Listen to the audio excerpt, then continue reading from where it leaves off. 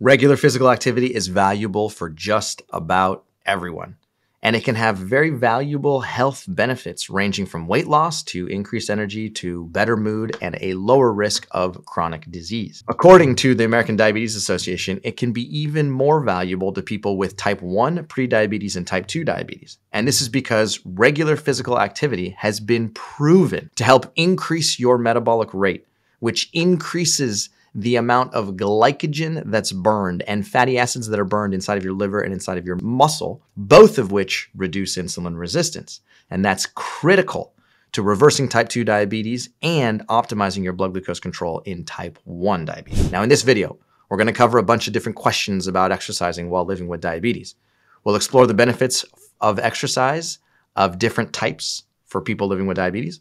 We'll also discuss what to keep in mind when you're exercising. And we'll also add a few fun tips and suggestions for getting started on your exercise plan.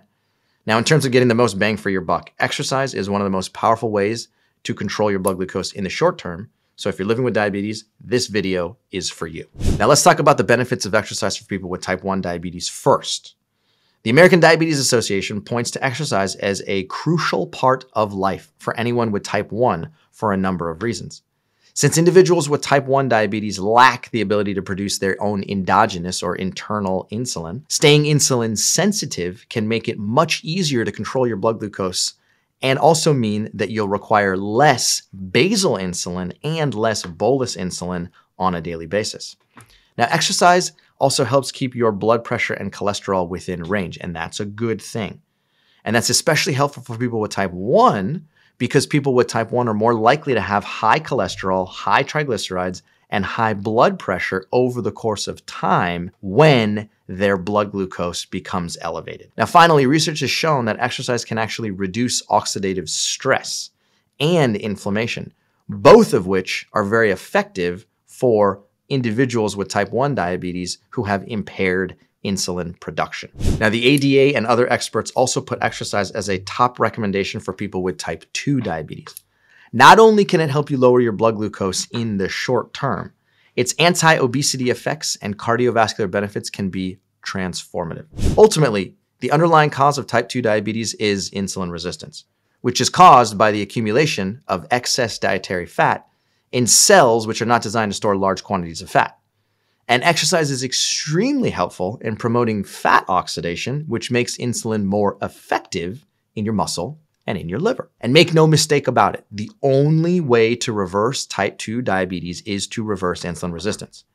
Even though you may be tempted to eat a ketogenic diet to lose weight and lower your blood glucose, you're actually going to become more insulin resistant over the course of time. Exercise reverses insulin resistance. A ketogenic diet adds to insulin resistance. Now, there are three main exercise challenges for individuals with all forms of diabetes, especially when starting a new workout plan.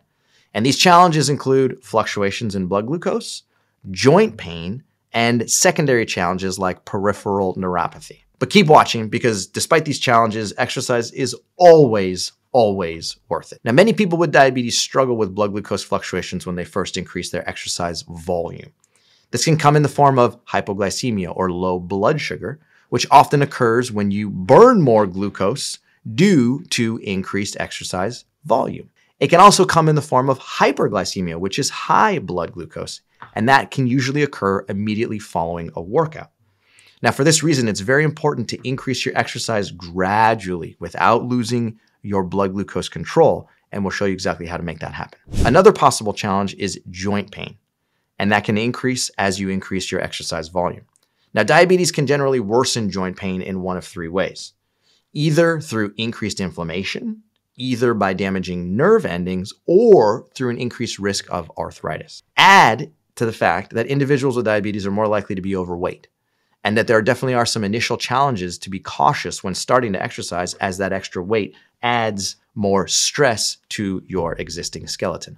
But these challenges can be mitigated easily by choosing low-impact exercises when you first begin your movement process. Another difficulty of fluctuating blood glucose is that some people experience retinopathy, which are visual disturbances, and others experience neuropathy, which is nerve tingling in your hands and in your feet. These complications are caused by the same challenges, which is that your blood glucose is elevated and it's elevated chronically. And that can hamper your ability to exercise and move your body effectively because it's hard to see sometimes, and it's also hard to move your limbs the way that you want to. Now, if you're starting to exercise and notice that any of these symptoms start to hit, please reach out to your trainer or your coach immediately. Now, even though there may be some challenges here, the research is overwhelmingly in favor of performing regular exercise.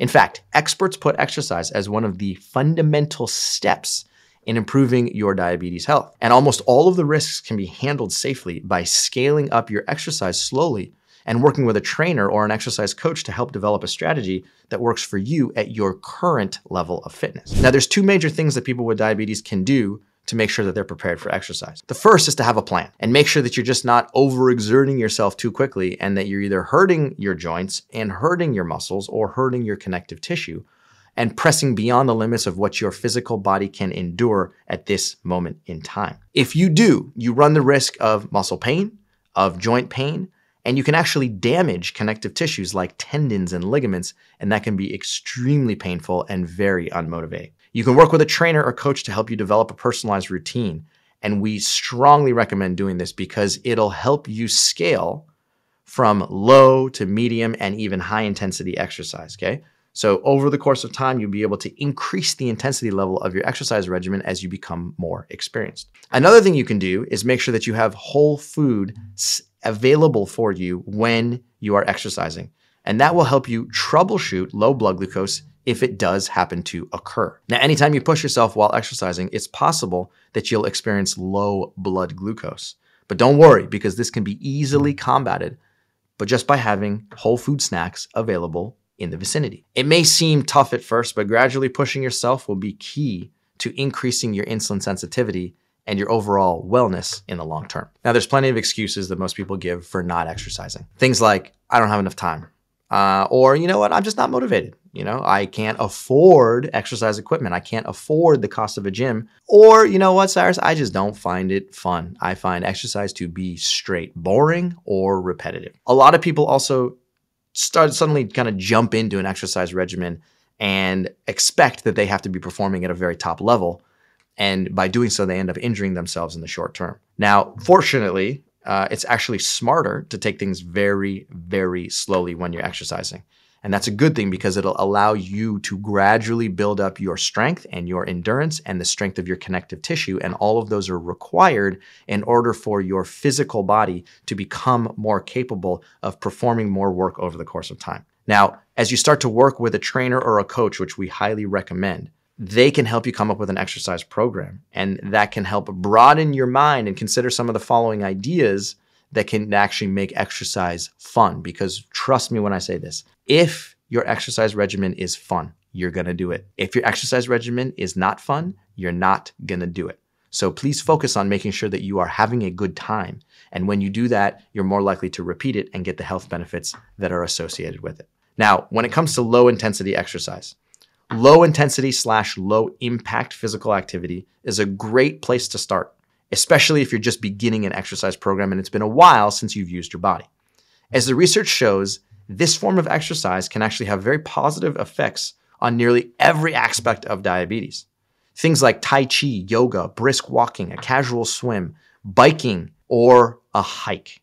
As long as your heart rate is slightly elevated and it's just a little bit challenging for you to have a conversation or maybe sing your favorite song, then you're technically doing an aerobic activity at low intensity, and you're going to reap the benefits of this, including lower blood glucose, a lower A1C, and likely a lower blood pressure.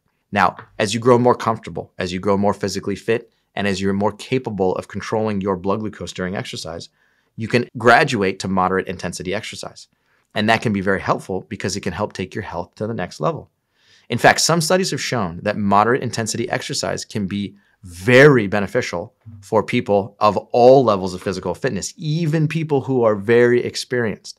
One study showed that moderate intensity exercise interspersed with occasional high intensity exercise was an ideal balance for people living with type 1 diabetes.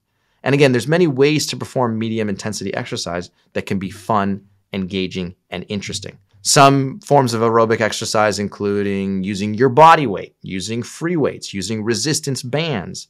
These can all add to some very strategic strength training skills, and they'll help you build muscle mass over the course of time. But at the same time, it's important to find a passion for one of the activities that you perform. And this can be easily done by doing things like kayaking or soccer or mountain biking or tennis or playing pickleball, which is all the rage today. Or maybe you just enjoy being in the pool and swimming. It doesn't really matter what it is. As long as you find something that you enjoy, you're likely to repeat that and get the health benefits. And finally, we have high intensity exercise. Now, high intensity exercise or vigorous exercise is without question the most challenging type of exercise. And the research actually shows that there are incredible benefits for people living with diabetes. However, it also is a little riskier than medium and low intensity exercise.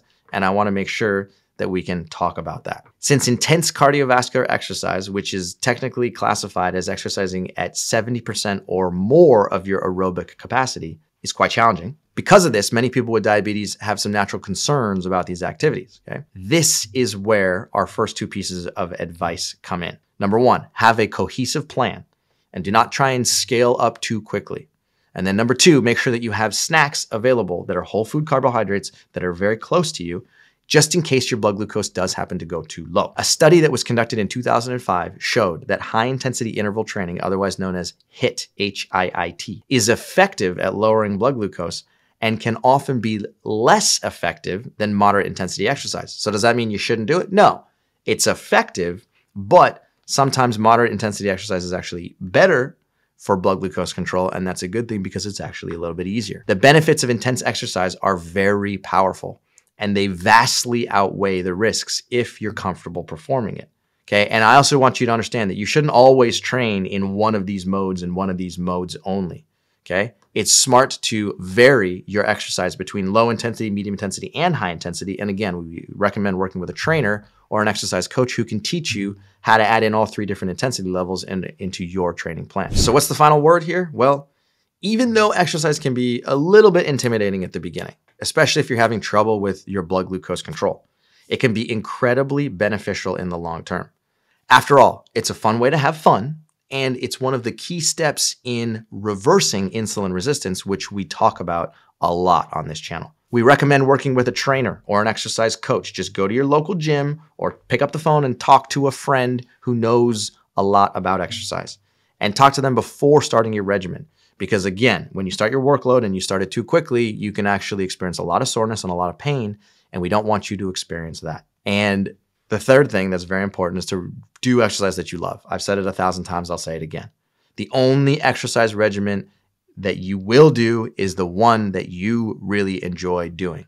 Because if you don't enjoy doing it, it's gonna feel like a chore. It's gonna feel like a habit that somebody else is telling you to do and not something that you're internally motivated to want to do yourself. We have personally seen people adopt physical exercise regimens, myself included, who have dropped their A1C drastically.